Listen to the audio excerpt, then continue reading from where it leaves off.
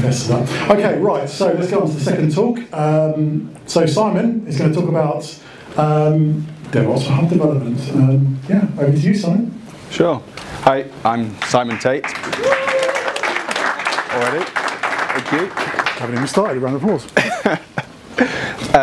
Hi, I'm Simon Tate. I'm one of the hub team in BT, and I'll talk more about what that... Mic's not working? Hello.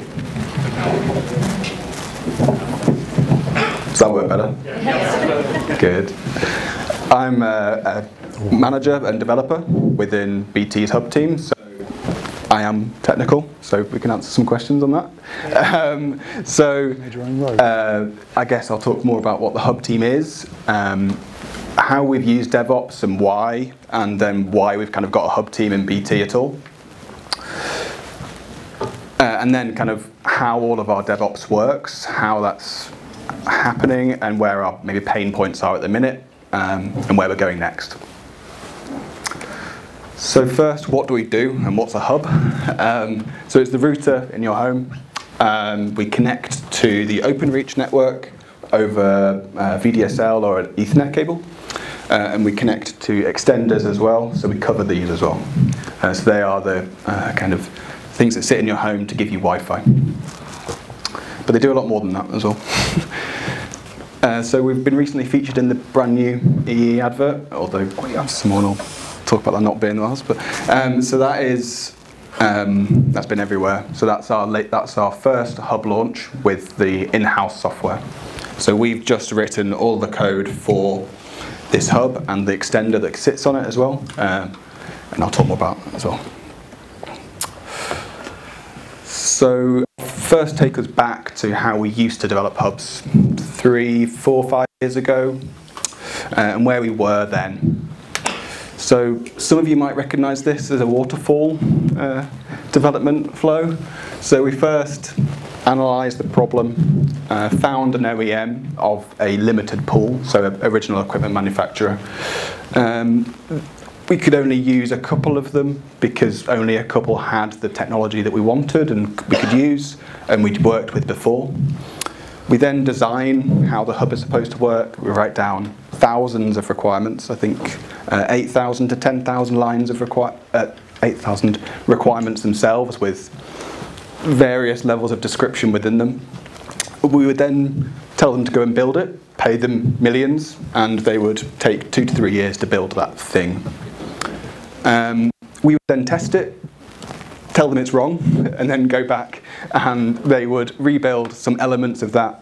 We'd come back, we'd test it for 6 weeks or so manually, and then we'd tell them it's wrong again, and repeat that cycle until we had a hub we were happy enough with to trial and deploy with our users.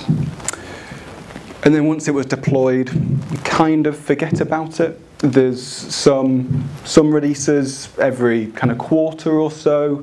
We would release quality of life features or security fixes, but the releases are slow, have to go back through this test process, and are painful. We then get to the next hub, and we don't go to the same OEM because that wouldn't be very good for the competition. So we go to a new OEM, tell them to do the same thing, and repeat the process. So I think we can all find what's wrong with that.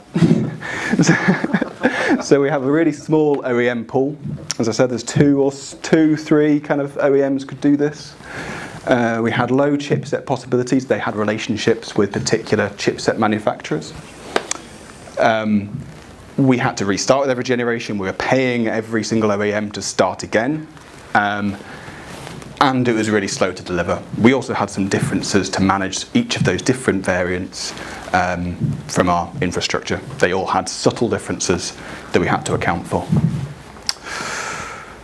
So we decided to fix it. So we have created a single hardware agnostic software platform. Well, that was our goal for all new hubs and extenders. So we decided we would write the code, we'd own the code, and we'd move on. We wanted to test and release to our customers in under 24 hours or so. We wanted to deliver quickly. We wanted to follow some DevOps methodologies, get value to our customers soon. And we wanted to improve our time to market of new hubs. So what did we do? We have built something called Indigo, Project Indigo, over the past years, 5 years, 4 years, something like that. And this is an OpenWRT based distribution. So we have taken everything that open source project OpenWRT have done, used a software partner called Iopsis, who are a Swedish company who build on top of OpenWRT for telcos. We purchased that source code directly and got some of that from open source as well. And we've added some third-party services, which are not listed, but we've got some third-party additional services and some BT user space services on top that we've written the code for. And we build our CI/CD pipeline to deliver this through GitLab as well. So I'll go into detail on the CI/CD pipeline, which is probably the bit everyone wants. So our goals for this were to build as quickly as possible, test quickly, give really good confidence that we're going to do what we want to do. So here is the start of our pipeline. So we start, it's fairly traditional, I guess, to start with. We have static analysis and linting at the left. We use various languages. Someone mentioned about languages before. We use lots of Python, lots of C, lots of shell scripts as well, both on and off the hub. So on the hub for the C and off the hub for the Python that does some orchestration and things. We also do unit testing in there for some of our packages. We then move on to building all of our different hardware platforms. And then we move on to our test pipeline.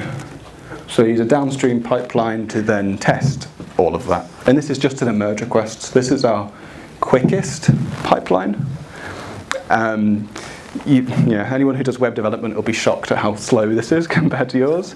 But we effectively insert hardware here, and we start testing all of the access types that people can have in their homes, so the internet access, and how we can manage the hubs, if it works for IPv6, and if voice works, and there's some other basic things here. This is basically confirming that we've not done any regressions, or not any obvious regression at least.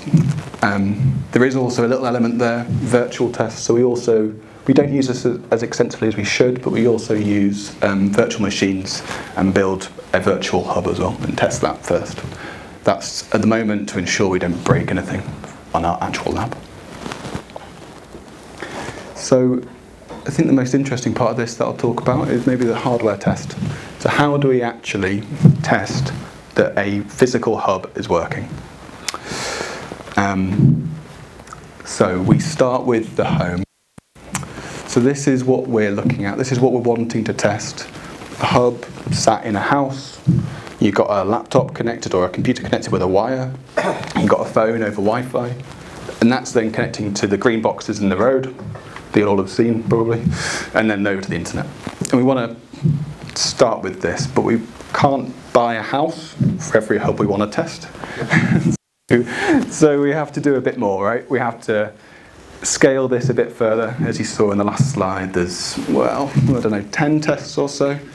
And that's on our merge requests. We can't have 10 houses for every merge request. So we start cutting bits off. So what we do is we chop off the internet and the DSLAM that sits in your road, and we replace it with Docker. So we have a switch that sits there on the other side of the hub with a single port on it, the VLANs.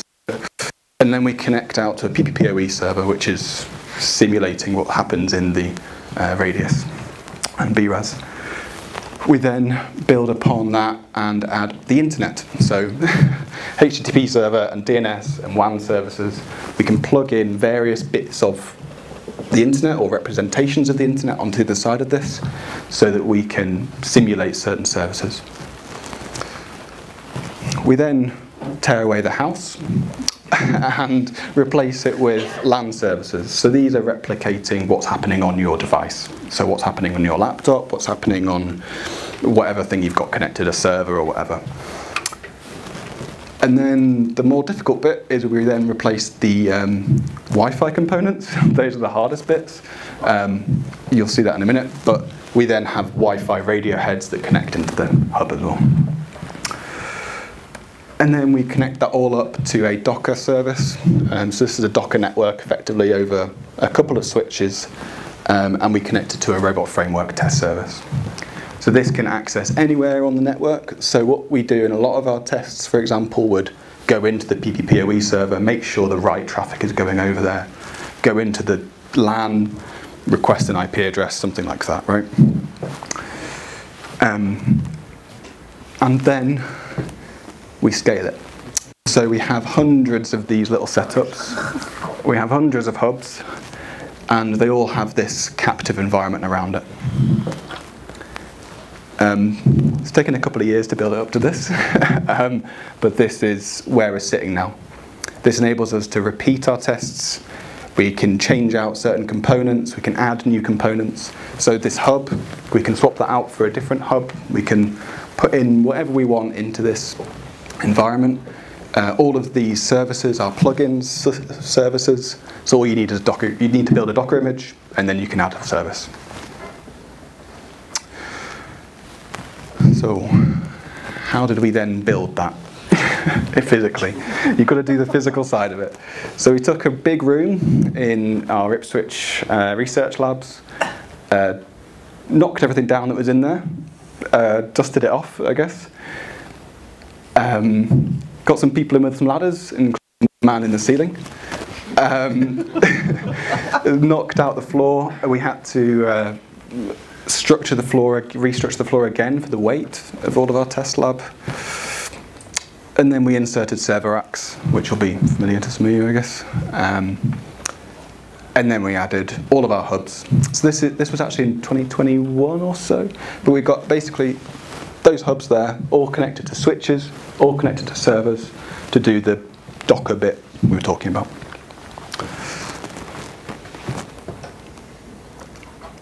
We also got this side of things. So all of these are RF chambers. This is how we do our Wi-Fi testing. So before it's the same system. It's all connectivity, it's just over a different medium. So we have these RF cables connecting each of the RF chambers together, and they are effectively the same as the wires in the previous one. And they allow us to verify that Wi-Fi is working. These aren't necessarily used for performance testing, but are used for access, and you can simulate the house. So what we'll often do is we'll have an extender, and a hub, and then a client, and we'll simulate you moving around the home by adjusting attenuation between the RF chambers. So has all this done it? And you remember this picture from the other slides? I would say so the development side of things, we've gone from taking years to build something and months to get some new code to that taking now as long as it takes to write the code. It then takes half an hour or so to build, so that's really good for us. We're building a full Linux distribution, not anything else. So it takes half an hour for us to build. We then are pretty good at testing this stuff now. We've got the test environment. We're really good at releasing. We do that, well, I say really good. We're really good for our industry at releasing. We're doing that once a week or so, which is good for embedded. We are struggling currently with deployment and operation, but we're good at monitoring. So in deployment, we have some additional challenges. We have to have CE certification on our hubs, so they have to have a little CE label to say that they're safe for your house. And we also have to pass a few other certification things to connect to the network. So at the moment, we can't deploy extremely quickly to live, but we can deploy quicker to our trialists. So we have a select number of internal trialists who try out our hubs, and we test. We can roll out to them relatively quickly with some exemptions from our certification. But these are the areas we're really trying to work on now. Now we're in a live situation, we're trying to work on those. Okay. So where next? You know, we've got there, we've released a hub, we're able to build it, But next up is more hubs.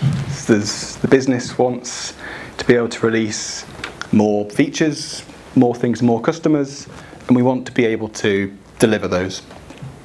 So that means more testing for us, more hubs in our test lab. The test lab is growing. I think we've reached capacity of the room. If David's here. Almost reached the capacity of the room. So we're looking at poaching the room next door as well. And we're going to get more customer features. We want to deliver. Now we've built the base, we have more capacity for ourselves to build some more customer-facing features. So things that you should see in a home near you kind of thing that will improve quality of life, improve our position. And that's what DevOps is really giving us, or at least having the software in-house is really giving us, is the ability to release that value to the customer. So we want to also want to improve our time to live from a few weeks at the moment to hours as fast as we can. But as I say, certification and conformance stuff is standing in our way at the moment. Yeah. So that's all I have to talk about. Have you anyone got any questions? Brilliant. Excellent. Nice one, Simon. Great talk, great talk. I love that RF stuff. That's amazing. Yeah, it doesn't look like anybody's got any questions. So. No. Well, where the hell do I start? Let's start over here. Hi, Simon. Actually, it's a great presentation, and many people does not aware about embedded DevOps. Yep. So this was a great one. And my question is like, so this is end-to-end full automation, or like how is any manual intervention in between this? So all of our stack is automated, all the stuff you saw. There are other teams in BT who test manually. Okay. So that is kind of part of the couple of weeks to live. We're trying to help them along the journey to automation as well. Okay, so the one other question is like hardware part. So you write some scripts to test the protocols, maybe I2C or like whatever that you want. Yeah. So any course, okay? So you separately write the scripts to execute all these steps. For example, Wi-Fi WLAN. So you have some protocols to test beyond that. Yeah. So you have to separately write some build script to run on some machine to interact with the Wi-Fi and test and produce a test report. Yeah, exactly. So all of those kind of protocols you're talking about, we have to find ways to get lower and test and to connect things to them. So, for example, the Wi-Fi area, we have to get a Wi-Fi radio head. We have to put it into certain modes and try and look at the protocol definition that's coming out of that as well, and make sure that that's all okay. So we use PCAPs a lot and things like that for the IP networking stuff at least. Great. Okay. More hands. Hands. Let's go there. Thank you for showing the photos. I was going to ask how you organize the rack. Yeah. Please comment on CE, the CE certification. I don't know about it. Yeah. But I was going to ask you to comment on how do you install the OpenWRT in the devices, if you use TFTP or if you use serial. I have tinkered with it. I did both. Also with OPN Sense. Yeah. But it's you brick these devices. I haven't bricked. Yeah. I have bricked and unbricked more than once, and it's quite fun. Yeah, you're realizing some of our challenges, right? That's why we have that QEMU phase, the first virtual phase, to try and make sure that everything is okay. But it does have some leaks. So sometimes we do upgrade to a bad build in test, and that will sometimes take out a proportion of our hubs in the lab. So we often have to use U-boot or TFTP upgrades to then rectify that situation. You always install with TFTP? No, we always install with sysupgrade usually, the Linux side, the OpenWRT side. But on recovery it's TFTP. Okay, let's go here. You've talked a lot about the challenges in terms of like putting all this software testing and everything together, but would you say that was more of a challenge, or was it convincing people this is the right way to go was more of a challenge? We're still convincing people. So we regularly do little pitches like this to other areas of the business, telling them the benefits that they can have. Once they realise that they don't have to spend all the money every 2 to 3 years, and they get the value quicker, they soon come on board. It's like DevOps 101 then. Okay, let's go. Oh my god, how do I choose? Go on then, you put your hand up really high. Thank you so much, this was really interesting. So my question is, in this system, you have now multiple external dependencies, like you are simulating different pieces. So I imagine that with this like extended system, you can get like false, for example, like false failures. Yeah. So is this a valid concern, and how do you like differentiate if the build is failing because some hardware simulation system is failing, or is this a fail? Really good question, and I wish we'd talked to you 4 years ago. So we have that problem consistently. We have been building on the infrastructure, making sure that everything's reliable significantly over the past few years, and we've come to the decision that an infrastructure failure is still a failure for us. And that means that we have to come together with the infrastructure team and fix it together. We have previously accepted infrastructure failures, and then that hides other failures, and then you get a load of failing tests, and you then have to stop work on everything else and try and fix them. Failure is failure. Excellent. This side for James. This side? Have I always been up? Yes. Sorry that side. It's not about my politics, I promise. Thank you for giving me honest on. Thanks. With the certification, or maybe anywhere else in the phases, do you use formal verification? Is that something that's part of it? So the certification goes to a formal test house usually. So for CE, we go to CE test houses, either in the UK or near our manufacturers. For MCT, which are connection to the network conformance, that is a test house in Ipswich in OpenReach. So it has to go through them. Is that just at a hardware level, or is it software as well? That is making sure you're not breaking the network when you connect a device. So it's hardware and software. Okay, so you do actually do formal software verification where you outsource it? For particular reasons, yeah. Not for functional stuff, except for the connection to the network, but yeah. Okay, this side, go on then. Firstly, well done. Doing anything with CI/CD on hardware is hard. Thank you. My question is, with a router, there are some physical elements that you need to test in terms of, for instance, what happens if someone pulls out the Ethernet port? Yeah. Have you incorporated this into your hardware test suite? So not necessarily pulling a socket out. We usually simulate that by turning a switch up and down on the other side. Yeah, okay. But specifically, we also have problems like there's buttons on the hub, right? Yeah. So in some of our cases, there are little robots that go doo. Okay, so the whole servo runs for pushing it. Yes, in 1 or 2 cases, yeah. I'm going to sneak a second question in. Oh, wow. This is generation 1 of the hubs. So I assume you're going to do 2 and 3, etc. going forwards. Are you going to run the same suite of hardware tests for all of them, or are you going to try and optimize away some of the more longer term ones? Yeah, so we will run all of the suites of tests on like a nightly or release basis, but on a merge request, because we want it to be quick and have decent enough coverage, we have to select where we run those. So we often will run those on our larger population devices. Brilliant. Okay, I feel like there are more hands up than there are down. I think we're going to have to call it there.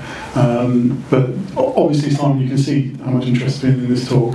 It's massive. So please don't assault him all at once when we finish with your extra questions. But yeah, let's have another massive round of applause.